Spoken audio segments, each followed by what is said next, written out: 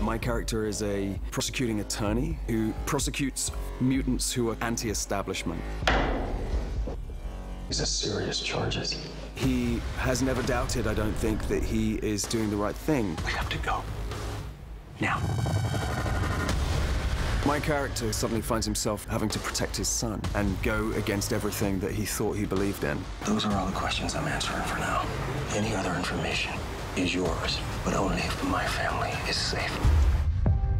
He begins to realize that maybe he has misjudged not only his son and his daughter, but indeed the entire community. Did you know it was like this for the mutants? I knew it wasn't easy. Ultimately, at its core, it is a story about what family means to you and how far you will go to protect that. We are gonna make a deal today, but we are gonna do it on my terms.